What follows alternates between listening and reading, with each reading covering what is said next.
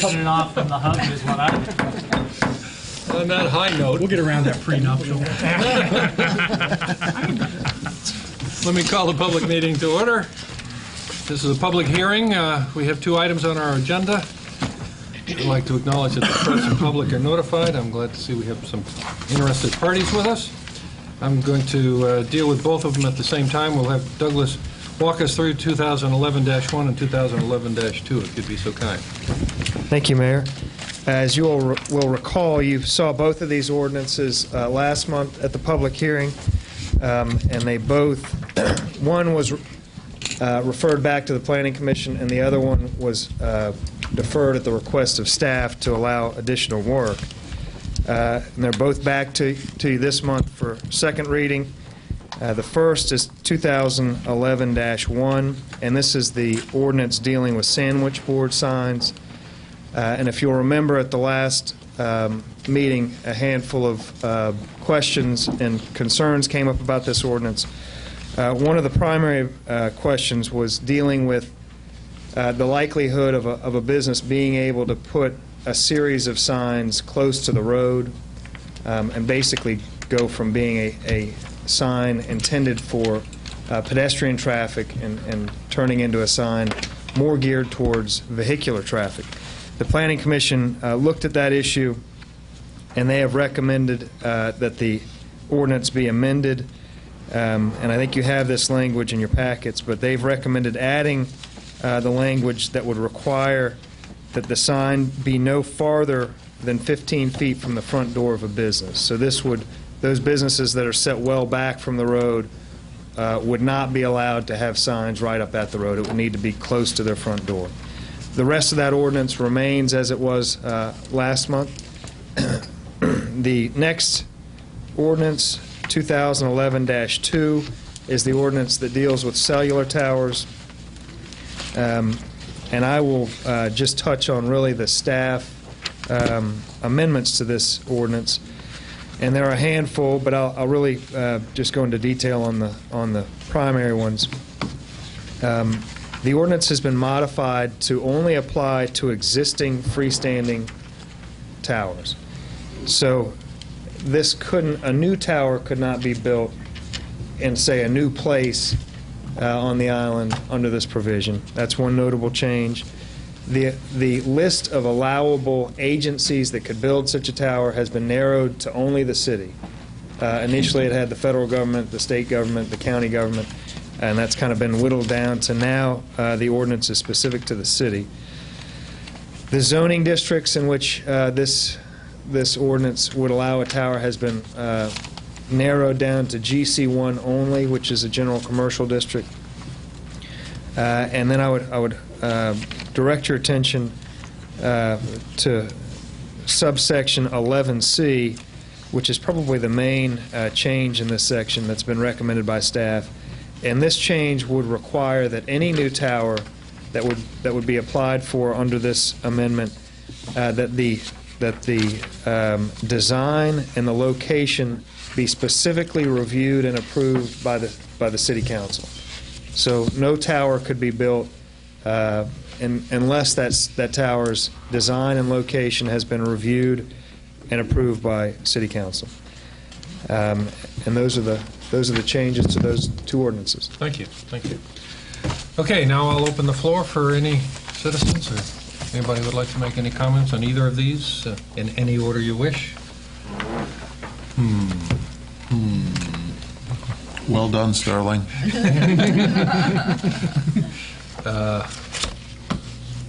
Seeing none, hearing none, time has passed. I'll just call the public hearing to close, and thank you all for coming, and we'll convene the council meeting at 7 o'clock, which is in 8 minutes. Thank you. I didn't know. Hear ye, hear ye. They're quite low. Yeah, they doubled population. Thank you for coming, one and all. I'd like to call the City Council meeting today, April 26th, to order. It's 7 p.m. by edict. We'll start, if you'd please rise. We'll have an invocation and a pledge of allegiance. Let us bow our heads. O Heavenly Father, Thank you for this wonderful season we now enjoy. We are mindful that your hands have touched our beautiful island, and we are the stewards of your care. May spring bring the citizens of this island closer to you in everything we do. Please keep safe those that are in our public service. We cherish them all, whether they are serving this nation, this state, or this city. And we ask, especially tonight, that you look after Norma Jean Page as she deals with the loss of her father. For it is in your name we pray. Amen. Amen. I pledge allegiance to the flag Of the United States of America, and to the republic for which it stands, one nation, under God, indivisible, with liberty and justice for all. Thank you. Marie, can you please call the roll? Michelle. Councilmember Burgess. Here. Councilmember Patelli. Here. Councilmember Buchanan. Right here. Councilmember Duffy. Here. Councilmember Loftus. Yo. Councilmember Keeney. Here. Councilmember Stone. Present. Councilmember Thomas. Here. Mayor Cronin. Present? Administrator Tucker. Here. And Attorney Halverson. Here. All right, next item on the agenda, I have the pleasure to appoint an officer to our roles in the police department. We have a motion to appoint Chris Quinn as City Patrol. Employee, Patrol Officer, I so move, Mr. Mayor. Second. motion and seconded. All in favor, please say aye. Aye. That's always the tough part of the day. Chris, can you step up front here and I'll read a note and then you can recite after me and then you can go back on duty.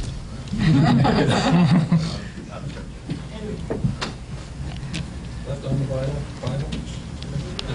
Yeah. Just please repeat after me. I, Christopher Quinn, I, Christopher Quinn, do solemnly swear do solemnly swear that I am duly qualified, that I am duly qualified, according to the ordinances of the City of Isle of Palms, according to the ordinances of the City of Isle of Palms, to perform the duties of the position to perform the duties of the position to which I have been selected, to which I have been selected, and that I will, and that I will, to the best of my ability, to the best of my ability, discharge the duties thereof, to discharge the duties thereof, so help me God. so help me God.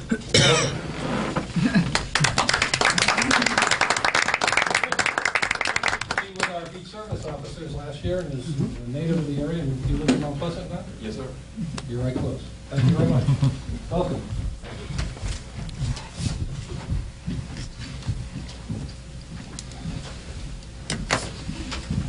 Moving right along, since we have a lot to get through tonight, I'd like to have a motion to approve the journal of the previous meetings, public hearing March 22nd and regular meeting of March 22nd. May I have a motion to approve the minutes? So moved. Second.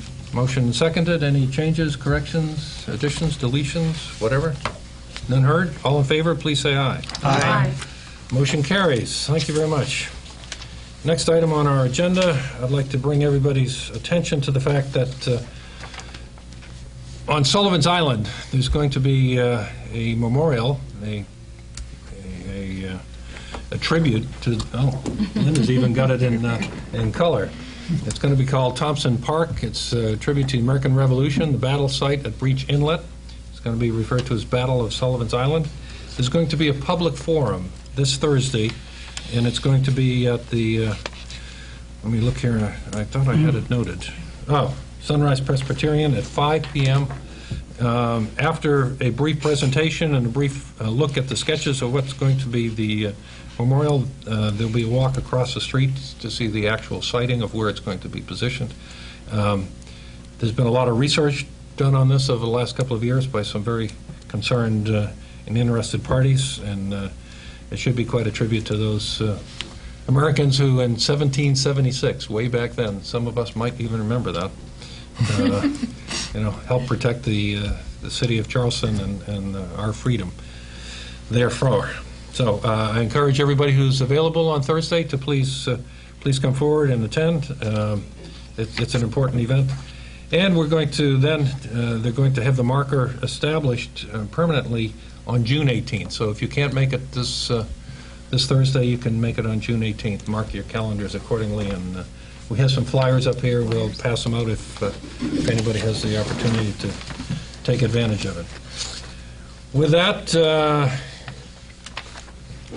I would like to ask for a motion to to reorder the agenda to move the second reading of ordinance 2011-2. So moved. Second. Motion and seconded. All in favor, please say aye. Aye. All right, now we're under consideration of ordinance 2011-2. We had an original draft, original motion that you have in your copy. It has been amended as Douglas reviewed during the public hearing. I'd like to have a motion to amend the ordinance, the proposed ordinance, to conform to the draft that's in our possession as of this morning, I guess. So moved. Motion and seconded. Any discussion on the changes? All in favor, please say aye. Aye. Okay, now we have before us the amended version of 2011-2. Can I have a motion to approve? So moved. Second. Motion and second. You want to waive the reading? And waive the reading, I should have said that. Yes. Thank you. Any discussion on this ordinance? I think staff has done a credible job. It's a very tight ordinance, so to speak. And I'm certain it'll get us to where we need to be when we're all said and done. So, any other discussion? All right, thank you. All in favor of the ordinance, please say aye. Aye. Any opposed? None heard. Thank you. Now that we've gone that far, we need to have a presentation regarding the location and design of the communication tower. We have representatives from Crown Castle here. I think I see County in the back there. You guys never sleep, do you? Work all day, work all night, I know. So if you'd be so kind as to come forward. For Marie's benefit, please state your name, and I think we know you're from Crown Castle.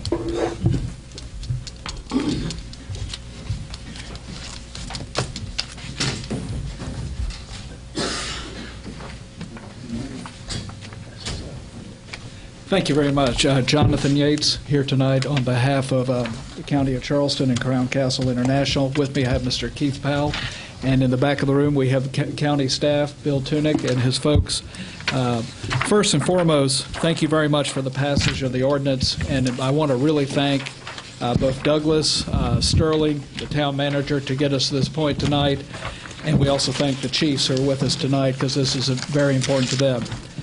The purpose of the ordinance, as we know, was to allow for the installation of Charleston County.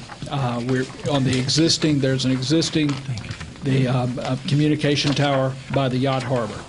What we propose, and part of the ordinance was passed, requires that you, as the council, approve the new site plan and the design. What the county is proposing in order to allow their equipment, and what Keith has done, Keith has passed out the drawing, the site plan drawings. I've taken the liberty of taking two of these sheets and just blowing them up so you or the audience could see. Presently on the site as it is today, you have about 3,800 square feet of lease area, and you have a 117-foot cell tower with antennas that go up to about 125 feet. It is presently all used for commercial carriers. You have a shelter here used by Verizon Wireless, another shelter with Sprint Nextel. AT&T is on a platform. T-Mobile is on a platform, while Dunes has an existing shelter, and you have a generator. And then you have the pole right here. In order to accommodate the county's equipment and let it do what it's supposed to do to provide the public safety communication, what we're going to do is add about 800 square feet. We're going to add about 800 square feet to the lease area, so it'll be a total lease area of 4,700 square feet. Where you presently had, if you see here, you had the equipment of Alltel. Alltel has been acquired by Verizon Wireless, so this equipment will be removed, and we're simply going to move the pole position will be moved 40 feet to the north, right to where Alltel was. The county will come in the new leased area, in the new 800 square foot area, and place a 12 by 24 foot equipment shelter for their equipment. Your new ordinance requires that for public safety, you have to be under 200 feet, the total height of the tower. This facility, the tower itself, is going to be 185 feet. The county is going to deploy on 3 areas on the tower. Starting at the bottom, at the 150 feet, they're going to have a 3-foot microwave dish. You go up to 168 feet, and they're going to have what we call 2 whip antennas that are approximately about 14, 15 feet long. And then you go up to 185, and they'll have another 3 whip antennas at 14 feet to come in right at 199. So, and again, it will be serviced by their equipment shelter right there. In order to do this, we will be moving. There's an existing 10-foot sanitary sewer easement. We're going to jog that around so it moves out of the compound.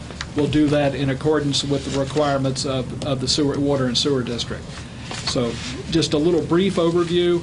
The hope is, and we thank everyone for letting this thing move forward tonight. Obviously, we want to get this done as quickly as possible in order to, to get the communication up where it needs to be in a timely fashion with hurricane season coming on.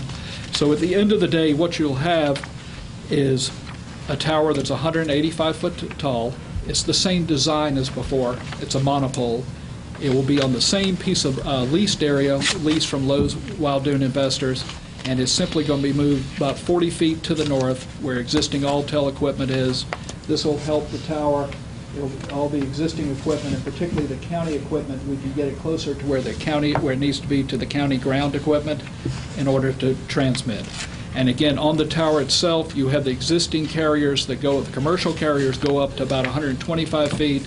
At 150 foot, we'll have the microwave dish, then at 168 and 185. First, the 2 whip antennas positioned at 168, and the 3 whip antennas positioned at 185. Any questions? We thank everyone who made this possible to get it all together tonight. Any questions for myself? Mr. Powell did our design on this and did all the legwork, and obviously Mr. Tunick and the other members of county staff are here to represent the county. So we're here for any and all questions. Okay, I have a few. First of all, timing on this. When can this be executed? I guess the best description. We need you on the mic. Thank you. Timing-wise, a lot of things are going to go in place immediately.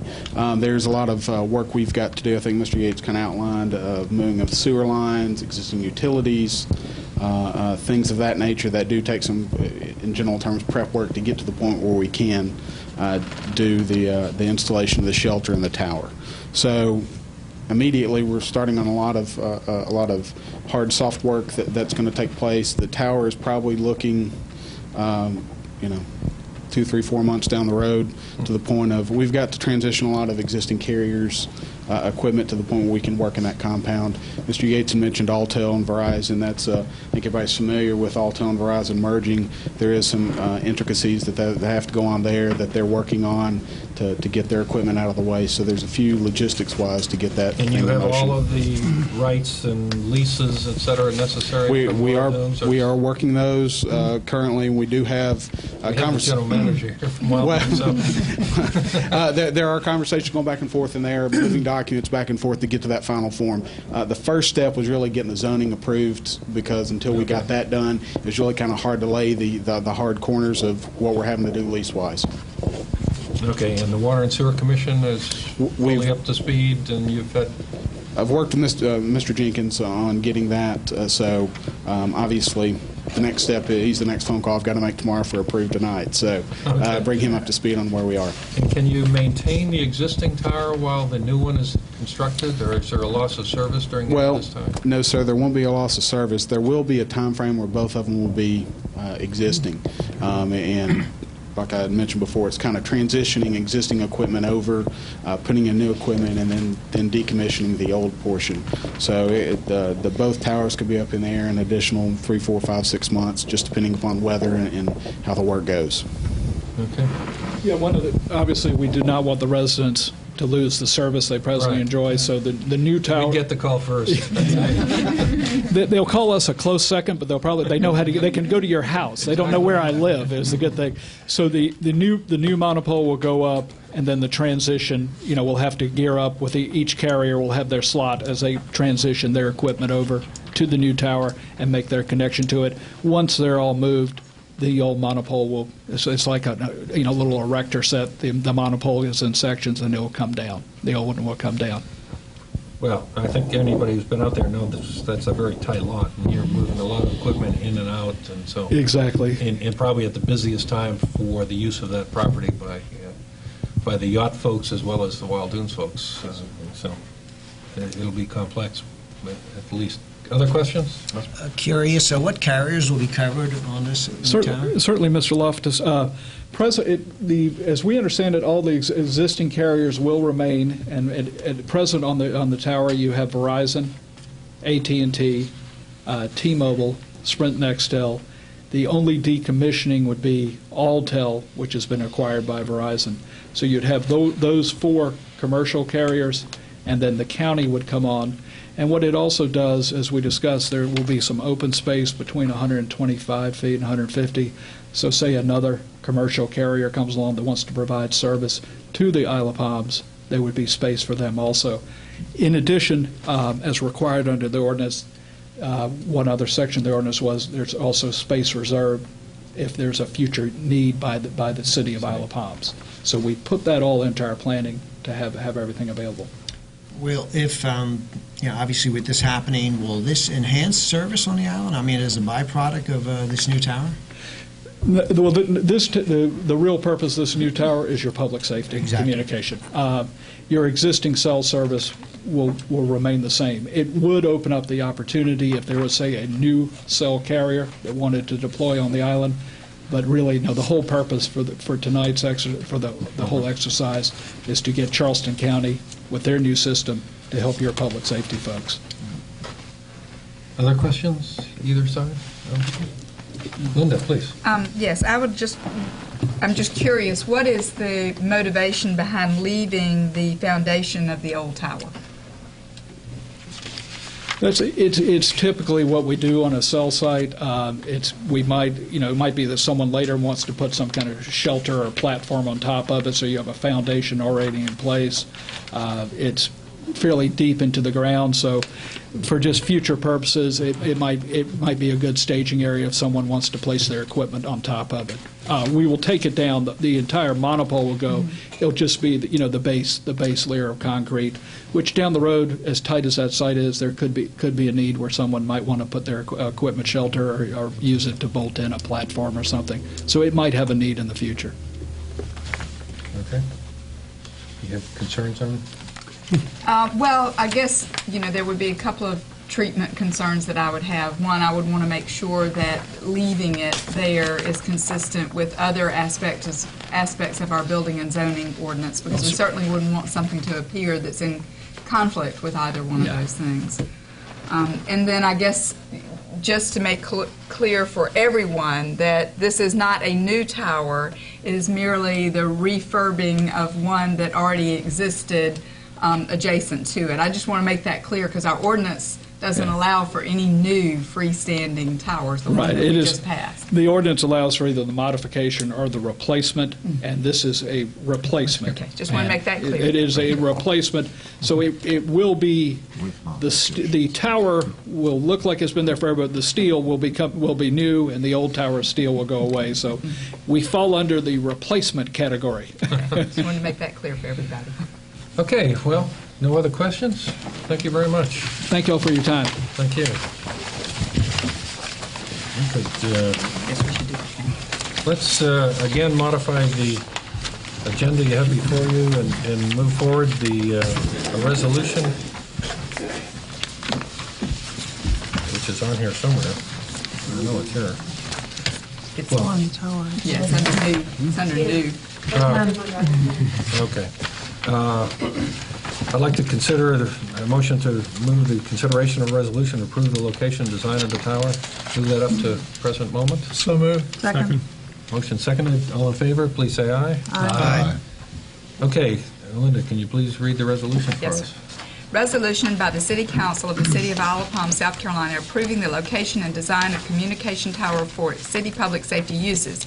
It is resolved by the City Council for the City of Isle of Palms, South Carolina, that whereas City Council recognizes the urgent need to facilitate improvement of radio communications between firefighting, law enforcement, medical emergency, and 9/11 personnel within the city. Whereas on April 26, 2011, City Council adopted ordinance number 2011-2, which amends Title V, Planning and Development, Chapter 4, Zoning, Article 1, General Provisions, Sections 5-4-20A, Communication Tower and Antenna Regulations, to provide an exception from the city's zoning regulations for communication towers for city public safety uses. Whereas the amended ordinance provides for certain additional requirements for communication towers for city public safety uses, including the requirement that the applicant must obtain approval from City Council for the location and design of the communication tower. Whereas Charleston County and Crown Castle presented plans for the design and location of a communication tower for the city's public safety uses on April 26, 2011. Now therefore be it resolved that City Council, in meeting duly assembled, approves the location and design of the public safety communication tower as presented, passed and approved by the City Council for the City of Isle of Palm, South Carolina on the 26th day of April 2011. Richard F. Cronin, Mayor. Thank you. May I have a motion to approve the resolution? So moved. Second. Motion and seconded. Any discussion? All in favor, please say aye. Aye. Any opposed? None heard. Very good. Resolution passes. We're moving. I like these prints, so now we have something to work with. Thank you, guys. Thanks, Pastor. You'll be home before the sun sets. Still in citizens' comments, we have Mr. Sanders would like to address us. If you'd please come forward, state your name, and you have our attention. Thank you very much. I am now an Isle of Palms resident again. All right. My name is Bayard Sanders. Some of y'all probably know my wife or her parents. My wife is Rosa Sanders, and her parents are Joan and Otto Martins.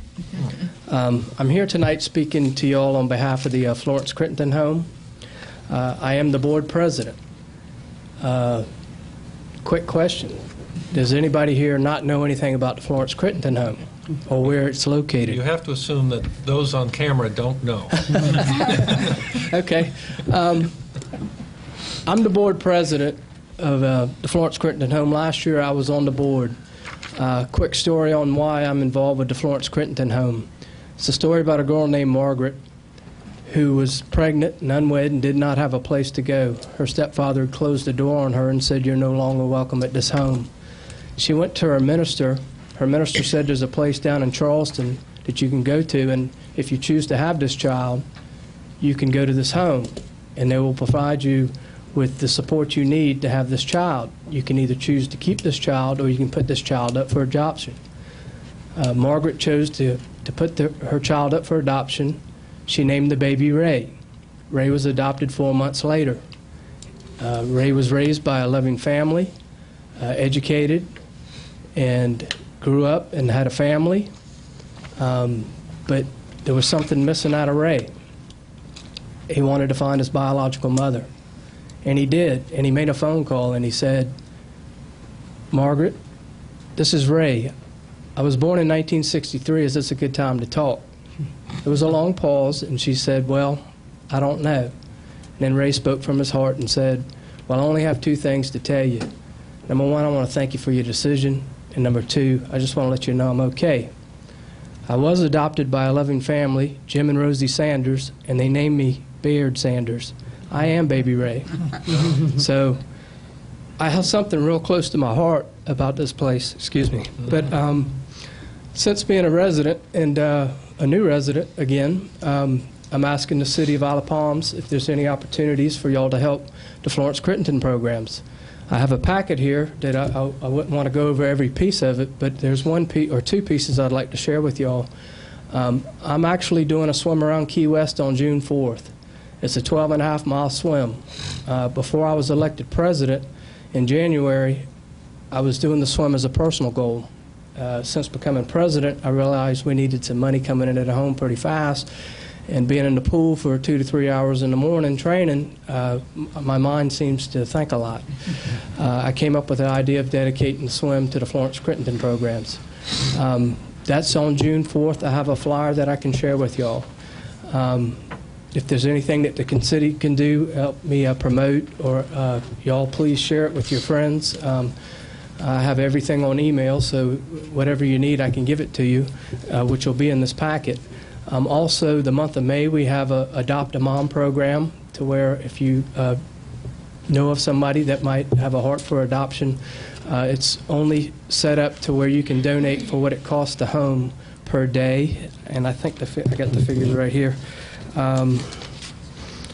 Per day, it's $125. If you choose to adopt a mother for a week, it's $1,000, or a month, $4,000, or a trimester, $10,000. So I have these two events, and we also have the Farmers Market, May 3rd, Mount Pleasant Farmers Market, 3 o'clock. We'll have an awareness booth. Awareness booth is my #1 goal with the Florence Crittenton program. I want to raise a positive awareness of the home. There's so many people that still think I have to share this with y'all real quick. Chip Campson invited us up February to speak in front of the Senate, and I went to high school with Chip, even though he was a lot older than me, but he not that much. Since I was on camera. He did the 5th grade 6 times. Yeah, but Chip introduced us, our executive director, Lisa Belton, and one of our board members, the Honorary Ruth Cupp. And the way Chip presented it was very nice, and he said that for all you senators that don't know, the Florence Crittenton home is not in Florence, South Carolina. And so that's my #1 goal, is to raise a positive awareness of the home. It's real easy for me to do it with my story. My second goal is that we raise enough money by the end of the fiscal year of June 30th that we have showed a positive trend for the last 3 months, to where it'll make it easier for our board and any future board to go out and ask for money. And during these times, it is very hard to do. I don't think it's a coincidence that I'm in this position now. I honestly believe that. So also, be sure to pick up your May Skirt magazine. There will be a very, I forget the saying of the guy that wears a skirt. He's very original. That's me, so please do that. Any questions before I leave y'all back to y'all's meeting? Well, you've not only addressed us, you've addressed all the residents of the island. This will be broadcast tomorrow night, so I'm hoping your name and cause will be heard throughout the island in the next couple of days. So. Well, thank you very much. Leave this material with us. We'll make sure that everybody here gets a copy of it, and we'll see what can be done, if nothing else, through our website. Thank you all so much for your time. Thank you. Thank you. Marie can hold on to all the material. She never loses a thing. That's amazing. Thank you.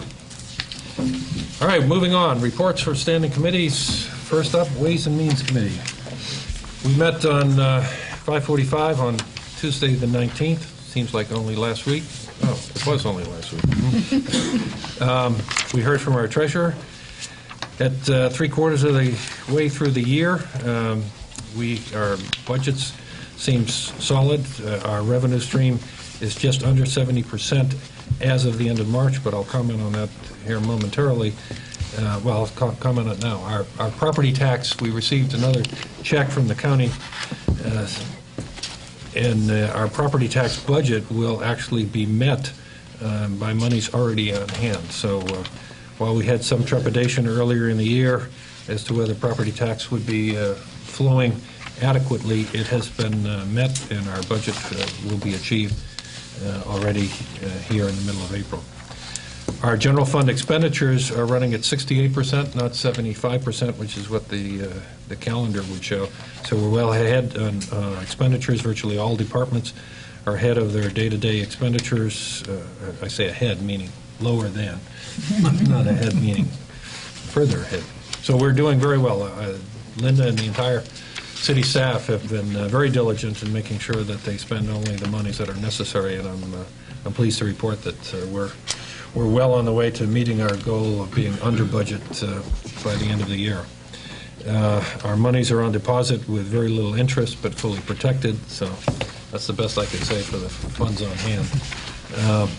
When we look at our tourism schedules, our state accommodations tax is still 9.5% greater than the same period last year. Our municipal accommodations tax is running 19% ahead of last year.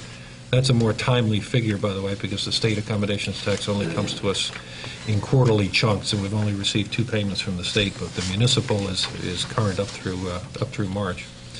Our hospitality tax, which is food and beverage on the island, is running 9% ahead of what it did last year. So there are more people visiting the island. The residents are enjoying the island, eating at our fine restaurants and enjoying everything we have to offer, and that's proving out in the income we receive.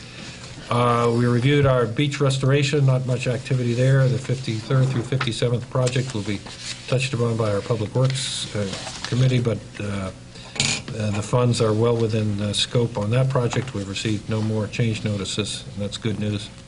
City Hall renovation is well underway, almost complete, punch list items only. Correct, Douglas? And we have some painting to do, et cetera. So that's nearing completion and should be well taken care of here shortly. We have one item that we have to deal with tonight of note, and that is our Public Works ice maker is no longer functioning. And if you've been out and about in the last few days, Public Works personnel need ice. We have secured, Public Works Department has secured 3 bids for the replacement of the ice machine, and the lowest bid was $3,046. So I'd like to propose a motion to spend up to $3,100 from our capital projects funds to replace the ice maker for the Public Works Department. Second. I'll make that as a motion. We have a second. Any discussion on ice making? Okay. All in favor, please say aye. Aye. Motion carries. Thank you very much. We moved on in our discussion to looking at FY12. I am and spent a fair amount of time in a workshop going through all of the details one more time. This is probably the third pass through every one of the detailed budgets, both particularly on the expense side. The first time we actually took a good look at the revenue side. I am pleased to report that the general fund revenue is expected to be up by 0.9%. I know that's hard to calculate, but 0.9% is near 1% in our forecast for next year, while our general fund expenditures will only be up by 0.5%. So we're controlling our expenditures well within our revenue stream that we anticipate, the consequence of which we'll deal with here shortly, but we anticipate no change in our millage, so our tax rates will be the same for the forthcoming year. So that's all very good. We have projects and capital projects underway and funded adequately for the next year, and our fund balances will be there to support all of that. Each department is at or about zero on their changes in expenditures for the course of the year, such that our expenditures will only be, as I indicated before, 0.5% higher than they were last year, so that's or this fiscal year, so that's very good. And we anticipate coming in ahead of budget for the coming year. This fiscal year that we're in, that will roll forward. Those funds that we don't spend or receive will move into our fund balances, so we can increase our fund balances for capital projects, et cetera, in the ensuing for the ensuing years. So all that said, the Ways and Means Committee meeting adjourned about, what time is it, 8 o'clock? 8:35 on the 19th. We did make a couple of changes for council's benefit since we met, and that is by recognizing that we had additional income stream coming to us for the for property tax. We were a little more comfortable in the property tax area for our projections for next year. We did increase the gallons of fuel in our projections for all departments from $4 a gallon to $4.25. Still a fair amount of risk as to whether $4.25 will be adequate, but we have been able to put that into the plan. We have accounted for any changes in the health plan, talked about at Ways and Means. That's accounted for in the City Council's budget. The biggest change that you need to note, if you haven't caught up with your notes from Linda, is that when we met, we talked about paying off the lease on the 90-foot ladder early. After review, it looked like paying off the MAC garbage truck, the 2009 lease, would be the same principal, but will actually save us more interest over a longer period of time. So we are now, in the budget you've seen here tonight, have the Mack garbage truck paid off accordingly to save the additional interest burden there. And so we will continue to look at opportunities when we have funds available to pay down any and all debts that the city owes. But we're chomping at it as we go forward. So that's, in essence, the changes since we last met, and that's the report from Ways and Means. Any questions at this point? Mayor, let me just comment just for the public. The next Ways and Means Committee meeting, we normally meet on the third Tuesday, but the next Ways and Means meeting has been moved to Tuesday, May 10th. So for those who are keeping track, it's probably good to note that it is going to be at a different time next month. And we'll hold seats for any and all that want to come. It's usually a riveting time, I tell you. Okay, no questions on Ways and Means. Let's move on to Public Safety Committee, please. Thank you, Mr. Mayor. Public Safety Committee met Monday, April 4th. Under citizens' comments, we discussed our alarm ordinance and had quite a discussion on that. As actually back with the Planning Commission, and we'll be hearing more about that. We reviewed the FY12 capital and operating budgets, as you've just heard, and then we reviewed them again in the Ways and Means Committee meeting. And let me get through the pages of what we reviewed on that budget to the next item we had on our agenda here. Under new business, we discussed the livability's court's request for a home detention ordinance. It was not an official request, but it's something we were asked to discuss, and it is something that we determined the city would not be doing. This is something Charleston County is not doing either. We discussed command positions in the police department. As you know, Lieutenant Wright, our assistant chief, has retired, and we're looking at some restructuring in the police department. This would not involve any additional personnel. In fact, we would be operating with the same number of personnel we have now, with one person retired. That has gone to the Personnel Committee to review job descriptions, and they'll be acting on that in the next meeting. Went on to departmental reports. In the fire department, there had been a small oil spill reported at the marina, which turned out to be just a slight overfill of the gas tank. They saw some oil sheen, but we can't be too careful with the environment around here. There was a tour bus fire on Front Beach. That was a big tour bus, and it was on fire. I believe it was a band tour bus, and pretty much burned. There was an alarm activation at Sweetgrass Pavilion as a result of a sump pump that had shorted out. That was taken care of. And Isle Palms personnel assisted with the wildfires in Allendale on March 23rd and 24th, and of course assisted several people installing fire alarms in their residences.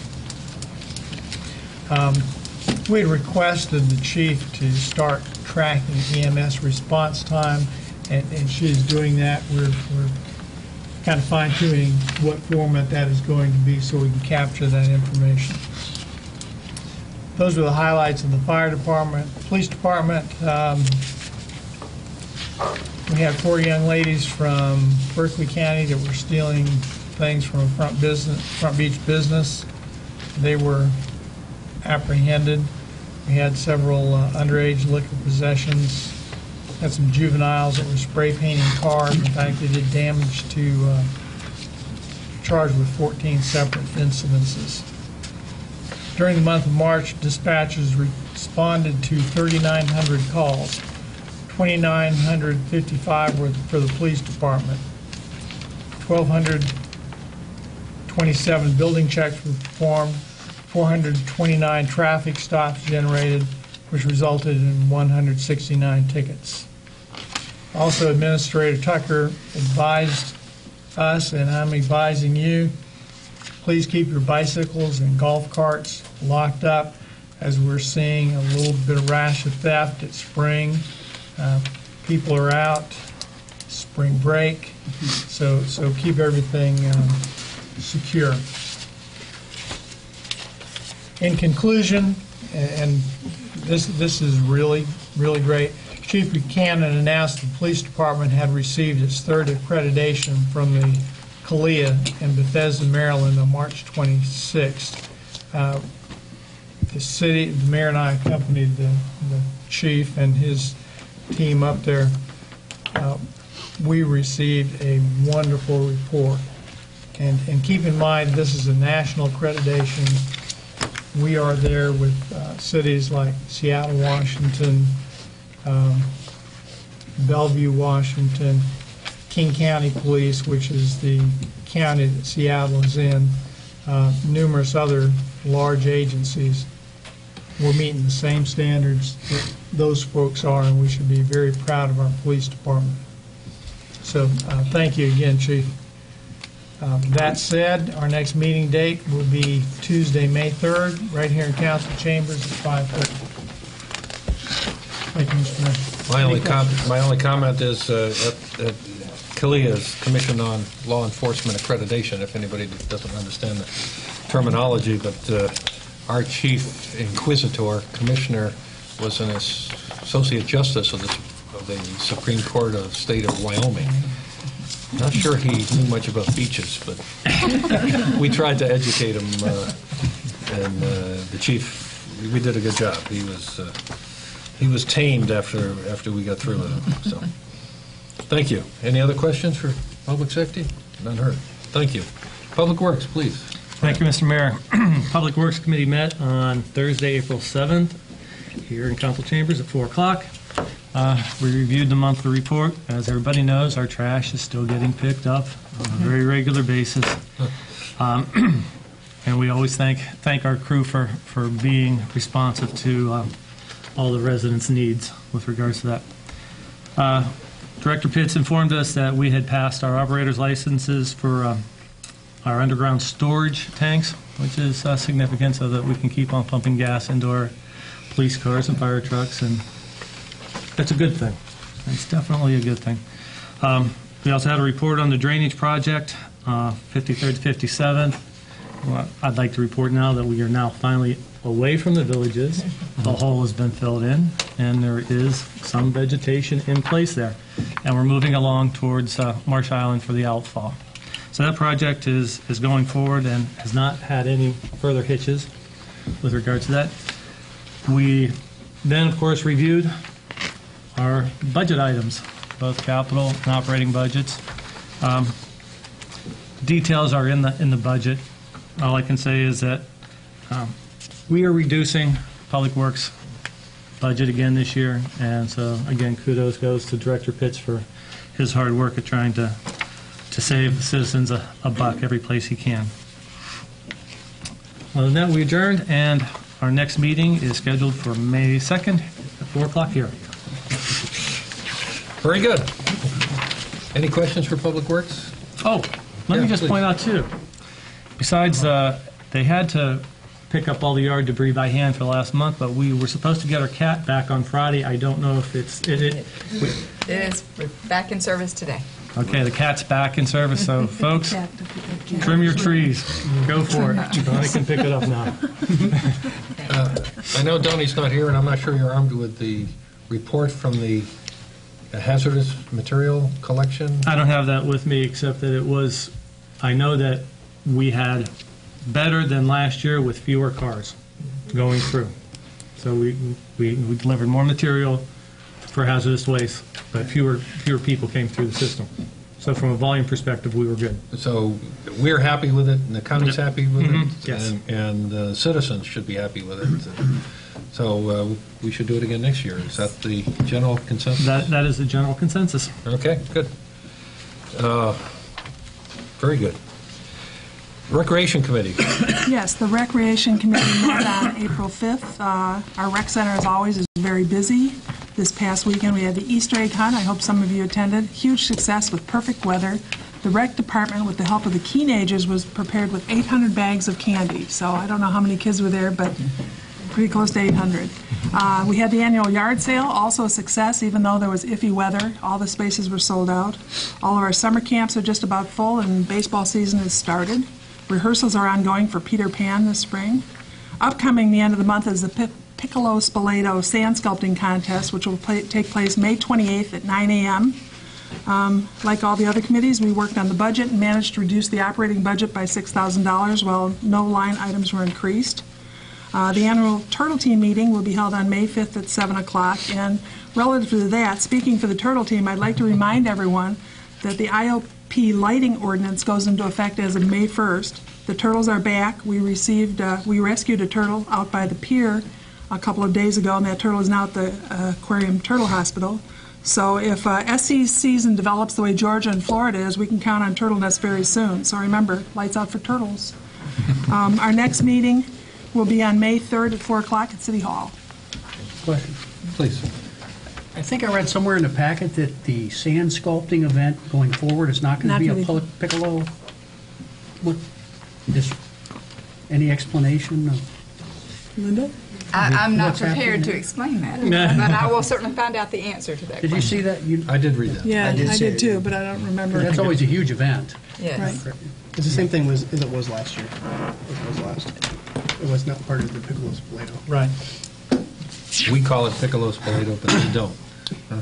It was at one time an event of Piccolo Spoleto, and it just became, it was Piccolo Spoleto goes to the beach. Right. And last year that got dropped. And I can't recall what the reasoning was right off the top of my head. But.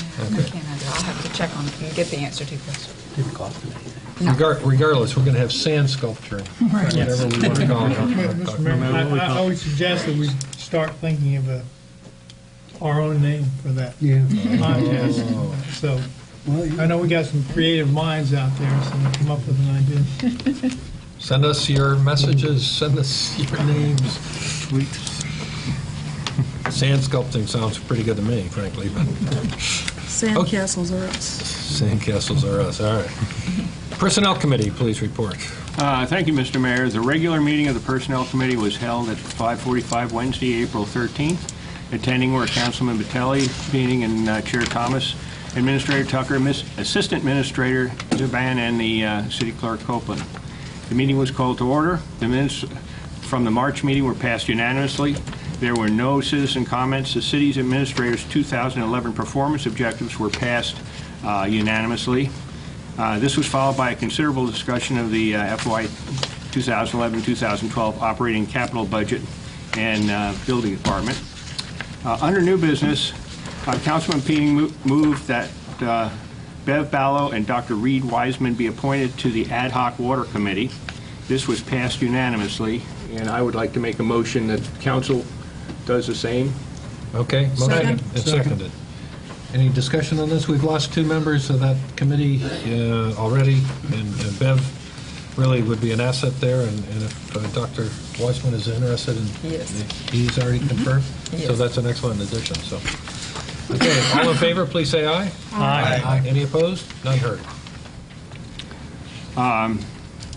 This was followed by a discussion of the command positions of the police department brought about by the retirement of Lieutenant Wright.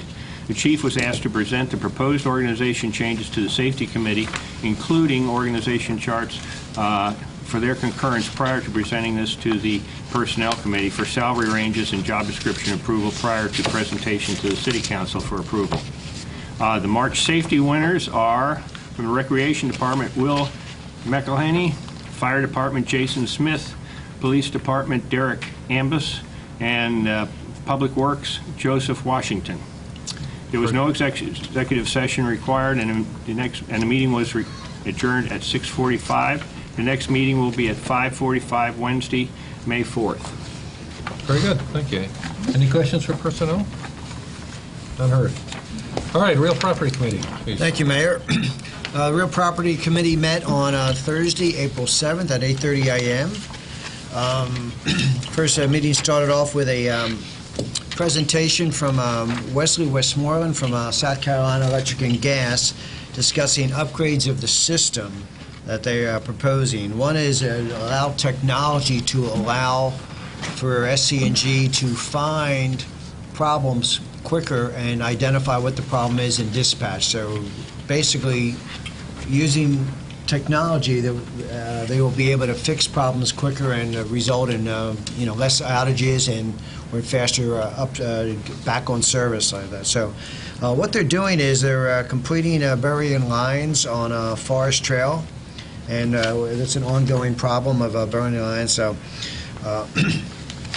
also with that is that in order to upgrade the system, SC&G will be installing a new 105-foot tower on their property right out adjacent to City Hall on that piece of property, and that's well within their lease arrangement with the city, so they will be moving on that, and that will allow the height to for the different sensors to pick up different signals to report outages, and again improve this turnaround in service as far as keeping the power on Isle of Palms. Next on the agenda was the beach restoration. They're still working on that as far as coming back and finishing comments on that. Next was the dredging update.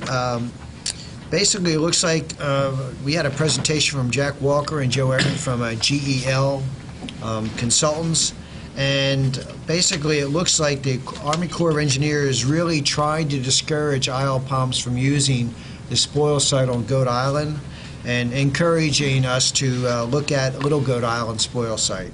Part of the problem on Goat Island is that the spoil site was damaged by a third party, and for us to use that site, the Army Corps of Engineers would ask us to do significant upgrades to repair that site, and it could be upward of a couple $100,000 even. So as far as the dredging project, it's going along and moving along, and Councilman Stone made a motion to pass the dredging depth to be 12 feet, and that was passed unanimously. And do we need to bring that in front of council? No? Okay. Moving along on new business, there was a discussion brought on about parking lot leases, and basically the conversation was, what is the best option for the city? Are we capturing all the income we possibly can to be used for different projects? And after a lot of discussion on that, it was basically looking at several options for the city to review. One option is stay the way we are right now. We have 2 years left on the lease. Two would be renegotiate the lease to try to secure higher income, or three, look at other options besides that. And I'd like to bring in forward the City Council to get a sentiment of what direction we would like to look at as far as moving forward, as far as changing the parking lot leases at this time. As Michael has indicated, there are 2 more seasons, if you will, on the existing lease. We're in the first of those 2 seasons, and so there'll be 1 season left, 2012, whereupon probably this time next year or before this time next year, we'll be going out for an RFP trying to figure out what the future holds on parking, or choosing to do it ourselves if that was the option that council so elected. We could, if the current leaseholder was interested, we could open up a discussion to extend his lease and renegotiate the terms and things of that nature in order to drive a higher income stream for the city. Or not. We also could just not. I don't recommend it. We could actually terminate his lease after proper notice and then start over again. So those are basically the 3 options we discussed, and we took no action on them. We thought we'd discuss it here to hear from council as far as what the general interest was. I think. I mean, I'll speak first. I just soon let it run its course where it is right now through 11 and 12. We're in the middle of a parking initiative trying to understand what parking changes we're going to be making on the island, which may or may have a dramatic impact on the activity at the Front Beach parking facilities, both the county as well as ours. So until we have a better handle on what that is, I just soon not try and reshape something we don't really know what it's going to look like. So, I agree with that thinking. I think that we're in the one season, we only have one season left. The planning isn't done on the parking plan, so it probably will take till next season to get that done. So I'd leave it the way it is. okay, any other comments? Marty? I agree also. We've got an existing contract. I don't know what message it would send to other folks that deal with the city if we just decide to terminate a contract so we can get a better deal. That's our legal. No, I mean, we could, the current leaseholder did approach us a while ago about extending the terms of his lease, and at that time we said, no, we could open a discussion which would be not only terms, but it'd have to be more financially beneficial to us also. But any other comments? None heard, I think. I've expressed my comments on this before, but just to reiterate them, again, my comments have nothing to do with the leaseholder, I think, who's doing a great job. I do think the city's leaving an awful lot of money on the table, and at some point in the future, we need to maximize all of our revenue streams. And I don't think running a parking lot is an extremely complicated operation. I don't think it's a high-risk operation. I don't think it requires an excessive amount of administrative time. And to be putting the kind of numbers out that we've discussed before, in the six-figure range to run a parking lot just seems a little excessive to me. I think the city could get a better deal. Whether we need to do that now, I think is reasonable for, that's reasonable for discussion. I do think at some point, I don't know if Real Property has talked about this, about putting some type of gate there that records how many cars go in and out a day. This is a total cash operation. And I'm not accusing anyone of anything, don't get me wrong, but it's a cash operation. Anyone that's been involved in a cash business knows you have to have strong internal controls to make sure that cash isn't kind of walking out of there. And I just wonder if that has been talked about or looked into.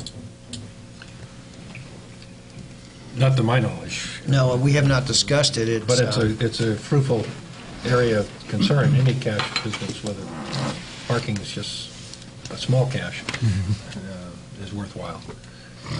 And that would be on, the current leaseholder isn't going to go to the expense of putting in a lot of controls, so we'd have to do all of that. With that said, I think my recommendation is we leave it the way it is, work to, and Linda has already started exploring what it would take for the city to operate that lot in the future, and we can continue that pursuit. And at the appropriate time, either decide to do it ourselves or go for bid, or go for bid, see what that brings, and then choose to accept the bid or do it ourselves also. But we need some time to prepare all that, so. Well, I'd like to add, if we are going to go in that, to look at all the options, and if we are going to do it ourselves, I think it would be very prudent for the city to study what is being done right now for this season and next season, so we do have that knowledge of the operation if we should decide to take that in-house at some point down the road. And so I really think it's something that we should probably make we may or may not do it, but if we don't study it and really know what, have our arms around it, we're not going to really, if that's the best way to go for the city. So I do think it's going to take considerable due diligence now and next year in order for us to make the best decision for the city. Good. I think Real Property we can scope out the items that you're talking about as far as what we need to understand about operating the lot as it's operated now, and how it could operate in the future with the counters and other factors like that. We can do that in the next couple of months and be prepared to do something at the end of the existing lease. So, that said, moving on. Move on. Next on Real Property. We're not done yet. Do we make a motion? Did you make a motion? Do we need a motion? I didn't make a motion. No, you did not. No, we did not. Okay. I don't believe we need a motion. I think we have a consensus to, without a motion. Okay. Next on the Real Property was Greenbelt funding. The city has been looking for opportunities to take advantage of the half-cent tax that provide Greenbelt for various communities, and compliment Mayor Cronin for being extremely creative, and hopefully it will pay off as far as finding ways to spend that money, which is already in the bank in our name, but we can't touch it unless we have the right project. Right. So with that said, I'd like to move back to the resolution of, out of here a second.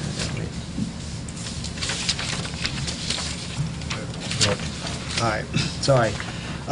Resolution as far as using Greenbelt monies, and Linda, you're great at reading. She's prepared. Resolution by the City Council of the City of Isle of Palm, South Carolina, to pursue Greenbelt funding for the acquisition of undeveloped beachfront properties. It is resolved by the City Council for the City of Isle of Palm, South Carolina, that whereas the City of Isle of Palms is committed to the preservation of open space on the island, and whereas the city recognizes that the opportunities for the preservation of the natural environment on an island with a finite amount of land is even more critical, and whereas those portions of the island untouched by development and remaining in their natural state are extremely limited, and whereas the city's comprehensive plan has a goal to, quote, promote the maintenance of green spaces throughout the island, end quote, and whereas the city's plan identifies a strategy to, quote, investigate the potential for establishing small parks on city-owned, undeveloped green spaces, end quote, and whereas the city's local comprehensive beach management plan advocates the preservation of the public's access to the beach, and whereas Charleston County's comprehensive Greenbelt plan identifies, quote, view preservation, end quote, as a benefit and function of green space with water features as a key location, and whereas the city endeavors to be responsive to these goals and to preserve one of the few remaining beachfront lots in its natural state. Now therefore be it resolved that City Council, in meeting duly assembled, shall pursue funding for the acquisition of the undeveloped beachfront properties identified as tax map numbers 572-10-00-204 and 572-10-00-244 to preserve this property for scenic view, habitat preservation, and beach access for its natural and historic significance to all residents and visitors to the island. Passed and approved by City Council for the City of Isle of Palm, South Carolina on the 26th day of April 2011. Richard F. Cronin, Mayor. The resolution, she did take a breath, but only one. Couldn't have done it better myself. I'll make a motion to approve the resolution as read. Second. Motion and seconded. To save, we'll have some discussion on this, just to save everybody looking up the tax map numbers. The address in question is 3206 Palm Boulevard. And as you look at that property, you'll see that it is still in its natural, undisturbed state, fully treed, etc. It's probably the only one left on the island that is in its natural condition. Not really, if you look at it, it looks like it has never been affected by Yugo. It is a unique piece of property. It's obviously not cheap, but we have had discussions with the current owner, who obviously is now interested in selling the property. Frankly, we have Greenbelt monies that we can apply. Greenbelt monies that we have in hand are not sufficient. We're looking for other sources of funds, whether they be grant funds from other locations, or whether we can go back and seek other additional resources from the Greenbelt Committee. That's yet to be seen, but we have identified a project. It's identified by this resolution, and I'm hoping we can proceed on. There's a good probability we don't come to terms with the current owner with the funds that we have available or can secure, but so be it. If we never try, we'll never get there. I understand that there are freezers with contents marked as fish that might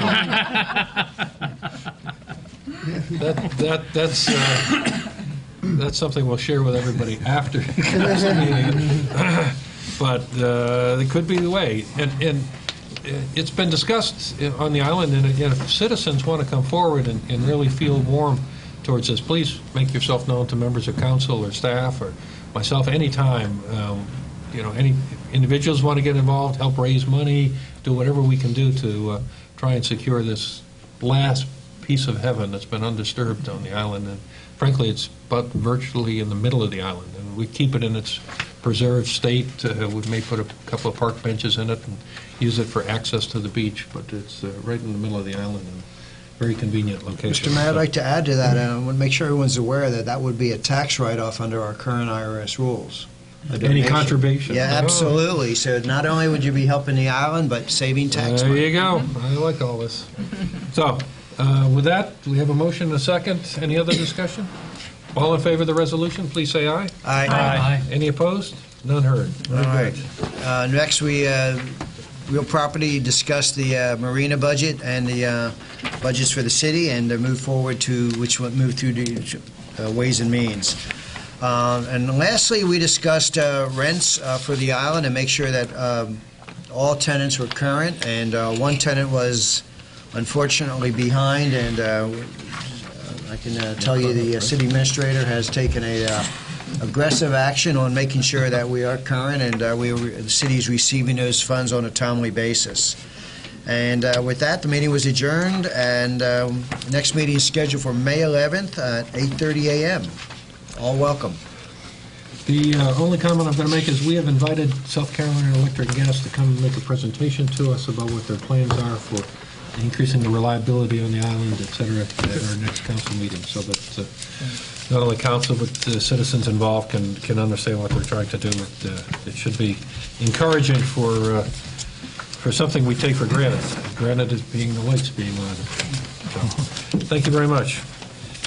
Reports from boards and commissions. You have in your possession accommodations tax, zoning appeals, and the planning commission. Any comments or discussions?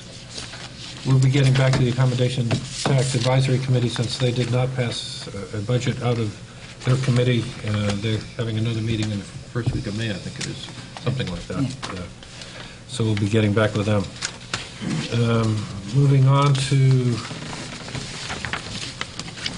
second reading, ordinance 2011-1, ordinance amending Title V, Planning and Development, Chapter 4, zoning, Article 7, signs, City of Isle of Palms Code of Ordinances, providing regulations pertaining to sandwich boards.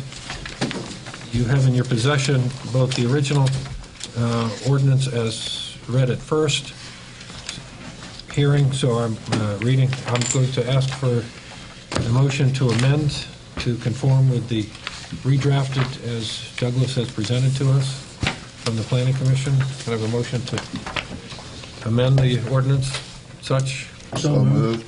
Motion and seconded. All in favor of the amendment, please say aye. Aye. Any opposed? None heard. Okay, we're dealing with the ordinance that really adds from the original the one item that the sign shall be located no more than 15 feet from the primary public entrance door to the business establishment. So I'd like to make a motion for second reading of the ordinance before us and amend as amended and suspend the reading. So moved. Second. Motion and seconded. Any discussions further on sign ordinance dealing with sandwich boards? None heard. All in favor, please say aye. Aye. Any opposed? None heard. Motion carries. Thank you very much. Before you go into the next items on the agenda, you may want to announce as part of the Planning Commission's meeting, the upcoming special meeting between council and the Planning Commission associated with parking. The Planning Commission is asked to meet with us again. We have scheduled a date of the 11th, if I remember right. 6 o'clock. 6 o'clock, we'll be meeting with the Planning Commission, probably here. I'm not, there was a question whether it's going to be recorded or Sullivan's Island. Sullivan's Island Court. No, that's on Tuesday. Okay, so we're good. So we'll be meeting in this room? And they're not having any portrait shooting. Okay. So we'll be meeting in this room with the Planning Commission, 6 o'clock, the subject being the parking study that's ongoing. Thank you. I'm just trying to tick off everything. So it's first reading, so you've done. Now we're down to first reading, ordinance to raise the revenue and adopt a budget for the City of Isle of Palms, South Carolina for the fiscal year July 1st, 2011, 2012. You have in your possession such an ordinance. I just can't find it. There it is. As I indicated in the Ways and Means presentation, this budget, if adopted, will result in no tax increase for the city, will result in continued due diligence on the part of the city staff to reduce our expenses as our revenues have not materially changing. But we are able to present a balanced budget, and that's what this ordinance deals with. So, can I have a motion to approve ordinance 2011-5, raise the revenue? So moved. Second. Moved and seconded. Any discussion? Any further discussion? Michael? I would just like to add, number one, I think the city and the department heads did a phenomenal job, a lot of work and a lot of squeezing just to try to get the number where we are right now, and I want to compliment everyone for their hard work and due diligence. I also like to say that we are not raising taxes again this year, and that's something that I think to be noted in these tough economic times. We've been able to manage very tightly to that, and well done to the city. Thank you. Any other comments? Yeah, just one more comment. I'm not going to support this budget as of yet, just for the fact that I haven't had the opportunity to go back through all the departments and discuss it yet, since we've got the revenue sheet. Obviously, the public sector is a little bit different than the private sector. We base our expenditures on our revenues, and the private sector kind of is a little bit opposite. They give us all our expenditures, then make the revenues meet it.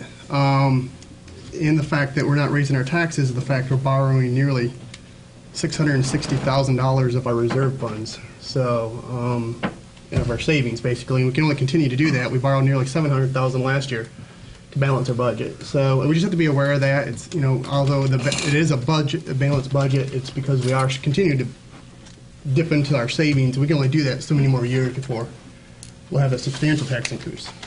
So. Well, I hear what you're saying, but we actually didn't. Our budget anticipated a reduction in our reserves for this year, but in fact, we're not dipping into our reserves in this fiscal year because of the prudence of the staff. Well, no, it has been a very prudent staff. But when you go through and some of the expenditures, that says $144,000 to be funded with accumulated surplus for previous years. I understand, but that savings continues to come down. And the fact that we've had we've had a wonderful year in accommodations and municipal, and I think a lot of that might be spiked from our, the Gulf oil spill. I don't know how much longer that will sustain, but until I can get back and talk to the departments on this as well, it's just I don't feel supportive of passing it yet, although it is a very tight budget. Okay. Any other discussion? All right, we have a motion and a second. All in favor, first reading, please say aye. Aye. All opposed? No. One no. Okay.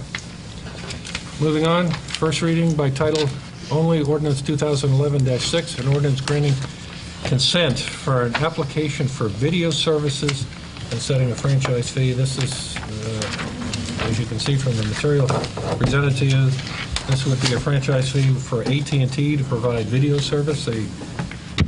Something we don't get now, but it's hard to figure out what they're offering that we don't get now, but let me ask Linda to explain as best she can. Okay, I will explain only as best I can because, the technology is a little bit of wizardry for us. But as I understand this is just one more menu offering out there by another provider that will allow for TV via your web base, and will allow for a lot more bells and whistles, because everybody's kind of selling features because everyone seems to be selling the same thing. And this will be AT&T's version. I was able to speak in my recent trip to Atlanta to some people in that market that already have this in that market, and there are some things that they enjoy about it. But some of the competitors have some features. Some of the same competitors that we have out here, like Comcast and some others, offer some things that are equally as attractive. So it's just a matter of which provider that you want to opt with. And the AT&T representative could not be here with us tonight to provide the demo and fully explain it, but he will be able to be here prior to second reading of this ordinance. And so if, in fact, there are concerns that you all have between now and second reading or at that presentation that would stop you from wanting to grant this franchise, then you'll have the opportunity to do that at that time. I do not know what the time frame is for a launch.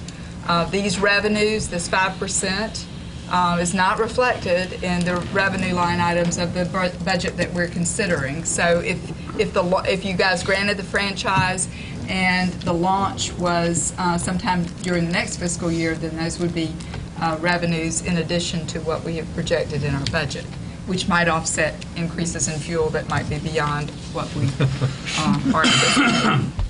So that's A good part of this is it makes it interactive, that you can, almost as you do on your internet, you can go back and request a particular TV show as opposed to having them just send it to you. It's just more of the same Comcast stuff. on demand, that's all. Right. That's what it sounds like. That's the purpose. And this is required, they're requesting this, but it's the franchise would be granted by the state of South Carolina. We, as a subset of that, establish the fee and the authorization to use our rights of ways, et cetera. So, I guess my question is, since most of their infrastructure is already in place, did they announce any impact to what they're already using in the rights of way? I did not get any indication that there would be, but we would certainly be able to fully vet those questions before second reading. It seemed more to me, and this was just my perception, it seemed more like it was just one more feature of what they, or multiple more features of what they have out there already. it seems like if I read their literature, and I'm not sure if I'm the only one who got a copy. No, everyone got a copy. If they have fiber optics within roughly half a mile of your property, then you can avail yourself of this feature. Right. And I think the entire island has They have at least fiber a backbone of fiber optics all the way down. So most people would be within half a mile of it. So I'd rather have a fiber right to my house. you talk to them. Mr. Mayor, Marty. I have a question. I'd first like to state that I'm a retired Bell South guy, and as such, AT&T is paying, they don't pay me a pension. I didn't go for that. They do pay part of my medical benefits. My question is, we're approving the maximum franchise fee rate. Is this the same rate that we are charging Comcast? No, sir. No. It is 2 percentage points higher than what we are currently charging Comcast. But if council were looking for revenues, and in fact, when I thought that we were going to be, when we were going down doing the budget work, one of the recommendations that I was going to come forward with was to raise that fee. It was discussed once before. Council made the decision not to do it at that time, but if we do not act within the 64 days required by the Secretary of State, then it goes to 2%. It just opts to what the state opt is, which is 2%. 3% is what we are charging Comcast, and we're probably the only local government in the area at 3% with Comcast now. And so I felt, because this was a new service to the island, that 5% was what I put in there, and rather than needing to revisit it periodically looking for that maximum, it just seemed the wise thing to do to go ahead and have that in there now. That way, you're never going up on anybody if they opt for the service. Going up on that. You're just opting for the maximum amount now. And you all have heard the presentation, and the theory is that they're getting the money anyway. So. Okay. You all may remember, I really wanted to keep the Comcast at 3%. I thought that was a tax increase for our citizens, and I look at this as the same. And I'd like to amend the motion and cap the rate at 3%. Second. Motion and seconded. Any discussion on the amendment? Well, yeah, one thing I'd like to point out is this is a brand new service. Does not exist. Sure. Nobody's bought it. Nobody's paid for it. It is a choice by individuals. Therefore, it's not a tax increase. It is what's a fee. And the other thing is we don't know how they're pricing that model. Yeah. It costs you, let's say, $100 for a Comcast TV right now, and you get 3% of that. They come in at 75 for their IPTV service, and we're doing it at 3%. We're losing revenue from somebody that's switched from Comcast by not having that 5%. We don't know what their pricing strategy is from that perspective. It's going to be competitive, and it's going to be low to draw customers over. So I think that I can't support reducing it to 3%. Mr. Mayor? So, At the Marty. same time, I thought I heard the city administrator say that we could increase Comcast's rate from 3 to 5%. Should we determine that we need the revenue and want to do that, do we have the same leeway with this agreement? I believe it's annually that we could make that decision, but I would need to confirm that with the legal aspects of things, which I would have done had we needed to. I knew that we needed to raise it. I knew that that didn't seem to be what council wished to do a year ago when we dealt with the Comcast, because it was, well, a little more than a year ago, I guess now. And so I didn't expect that it would work this time either, unless we were pretty desperate for the money to avoid the tax increase, property tax increase. Okay. Ralph? The same comments I made when it came up with Comcast. I think the enlightened mayor and I were the only ones to vote for the 5%, but this is a competitive industry, and they build into their price the total amount someone's going to pay, and built into that amount is a 5% tax. So if we only take 3%, that leaves 2% on the table. These providers can give it back to the customer, or they can keep it. And if anyone in here thinks they're giving it back to the customer, you're nuts. They're keeping it. So who do you want to get that 2%? Do you want Comcast or Bell South to get it, or do you want the city to get it? And I think the city just needs to get it. This is a, if you will, a voluntary type tax as opposed to a property tax increase where everyone has to pay. And so I'm absolutely in favor of putting this at 5%. It is not a tax increase. Okay. Any other discussion? We have before us an amendment to move it from 5. Yeah, the amendment was seconded by Sandy, I believe. Correct? Yes. Okay. Follow along. We have an amendment before us to move from 5% to 3%. All in favor of the amendment, please say aye. Aye. All opposed, please say aye. No, please say no. Please say no, excuse me. No. Arms up for no, please. No. Shane. No? Okay. The amendment doesn't pass. We're saying we take the 5. Because So we have before us ordinance 2011-6, first reading. All in favor of first reading as submitted, please say aye. Aye. Any opposed? Opposed. Oh, I'm sorry. Are you opposed? No. Not the first reading. Okay, motion carries, I'm going to assume unanimously. You withdrew that. Yes, thank you. No other comments on that? We'll take that to second reading. Thank you very much. Under miscellaneous business, my only notation is everybody should either have received it or going to when you get your mail, that May 3rd is our deadline for letting the municipal association work through the booking. If you want to attend the annual meeting for the municipal associations, this will be in Hilton Head in June 18th, 19th, 16th to 19th, something like that. You go for a minimum of 2 nights if you book through the association. And you have to let Maureen know if you're interested in going. So. Okay, any other comments? Marty, I know you. Thank you, Mr. Mayor. On behalf of CARTA, I'd like to, you've probably seen the announcements in the papers and all that they've changed some of the Mount Pleasant routes. In fact, one of the Mount Pleasant routes now goes out as far as Wando High School. What that has done, what that means for Isle Palm and Solomon's Island, as you know, we're served by what we call FlexServe. It's a call-on-demand service. It's free call 24 hours in advance.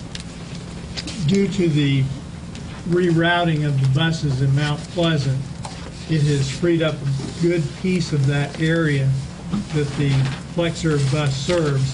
which now includes mainly Sullivan's Island, Isle of Palms. So it's going to be easier to use that service. In addition, there's a bus stop near the gate to the county park, and I left some schedules back there. There are actual times that you should be able to count on that small bus being there to pick you up. It'll drop you off in town center. If you get the other schedules, you can make it to downtown, West Ashley, North Charleston. So it's a service we need. More importantly, May 7th CARTA is going to be promoting CARTA at the beach. Not a big promotion. and as such, at 11:30, the bus will be stopping at the front beach near the ice cream stand right there. And there'll be some picture opportunities for whoever would like to be there.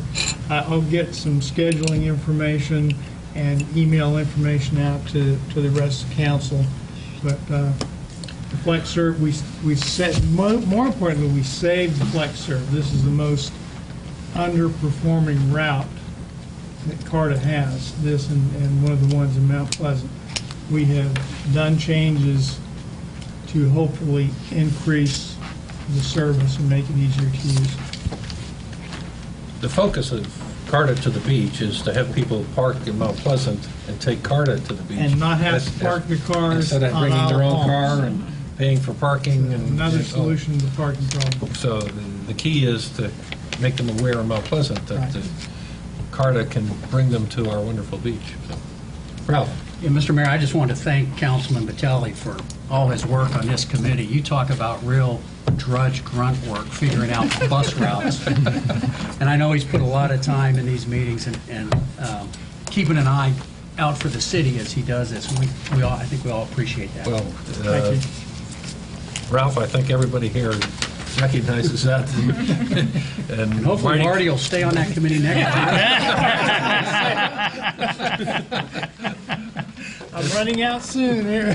It's not quite a labor of love, but it has to be pretty close. Maybe go get him a little outfit to wear.